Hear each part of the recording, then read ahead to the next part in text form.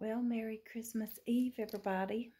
We're already in Luke chapter 24. Hope that you're having a wonderful, blessed day. And we'll begin in verse 1.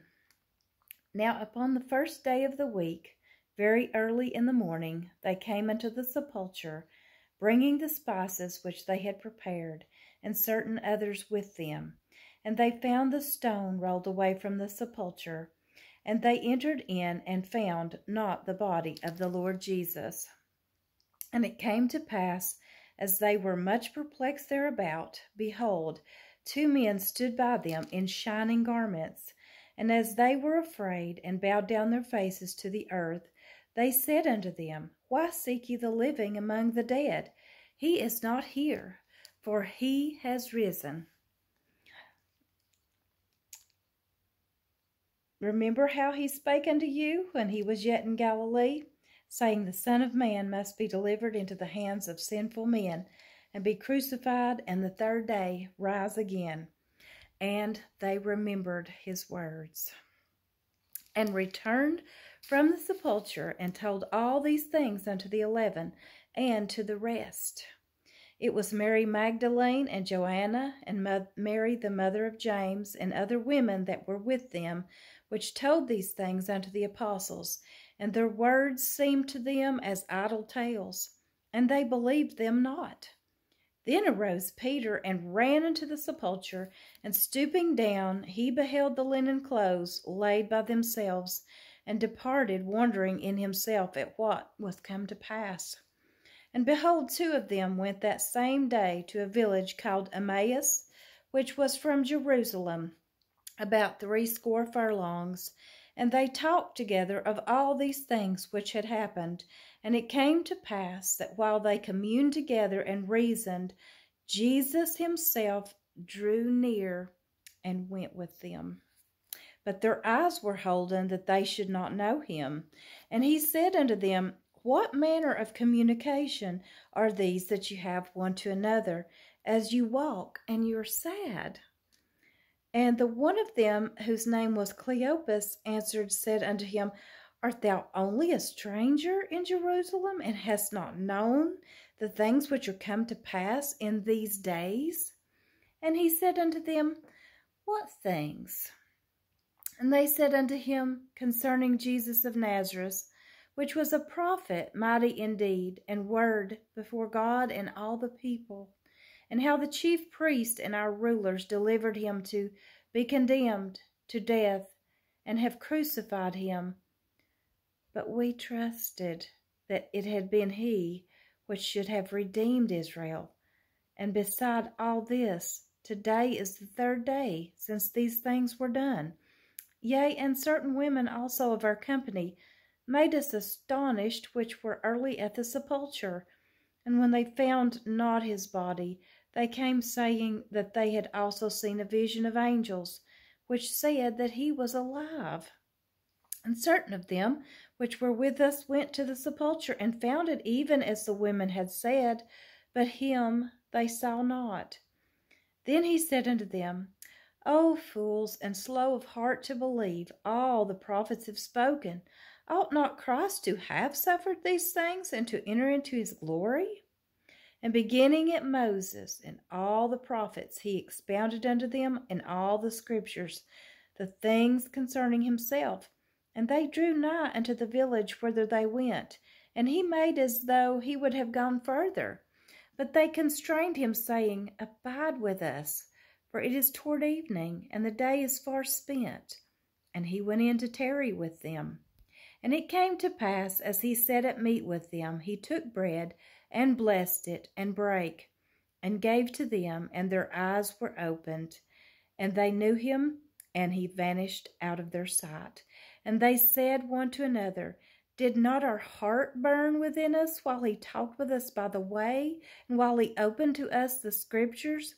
And they arose the same hour, and returned to Jerusalem, and found the 11 gathered together, and them that were with them, saying, The Lord is risen indeed, and hath appeared to Simon. And they told the things that were done in the way, and how he was known of them in breaking of bread.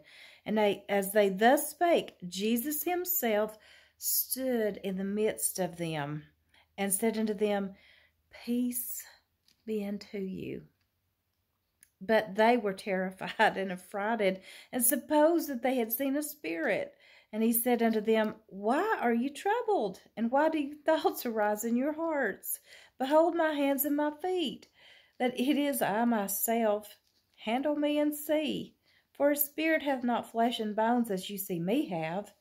And when he hath thus spoken, he showed them his hands and his feet. And while they yet believed not for joy, and wondered, he said unto them, Have you here any meat? And they gave him a piece of broiled fish and a honeycomb. And he took it and did eat before them. And he said unto them, These are the words which I spake unto you while I was yet with you, that all these things must be fulfilled, which were written in the law of Moses, in the prophets, and in the Psalms concerning me.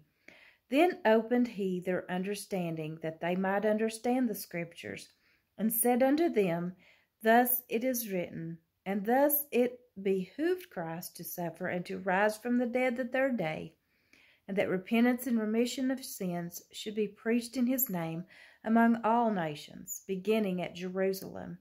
And ye are witnesses of these things. And behold, I send the promise of my Father upon you. But tarry ye in the city of Jerusalem, until ye be endued with power from on high. He led them out as far as Bethany. He lifted up his hands and blessed them. And it came to pass, while he blessed them, he was parted from them and carried up into heaven. And they worshipped him and returned to Jerusalem with great joy, and were continually in the temple, praising and blessing God. Amen. So, what a wonderful, wonderful way to spend Christmas Eve, reading about the resurrection of our Lord and Savior, Jesus Christ. And so I hope you have a wonderful, blessed season, Christmas, celebrating the Lord's birth with your family and friends, and share him with someone else, make him known, and take time to be still with Jesus when you can, and worship him as these disciples did. What a wonderful scripture, just thinking about the disciples on the way to the road to Emmaus, and they were so downhearted and discouraged.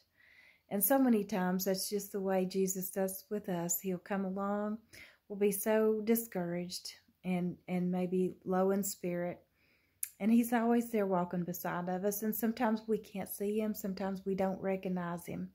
Sometimes he shows up in maybe a devotional, or he might show up in a phone call from a friend. But he shows up in different ways in our days. Sometimes it's just a little thing that lets him know that he's thinking of us. It's something maybe that we enjoy, a certain bird or a flower.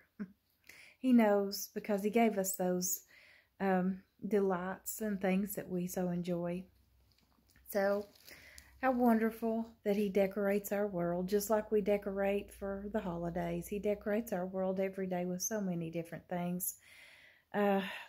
Colors, flowers, trees, plants, animal species, sunsets, sunrises, the ocean, so many things, just for our pleasure and to sustain our life, but also just to bless our senses. And he's such a wonderful God, isn't he? What a Savior we have. And remember that he came for you, and he loves you. And we wish you a very, very Merry Christmas. Bye for now, friends.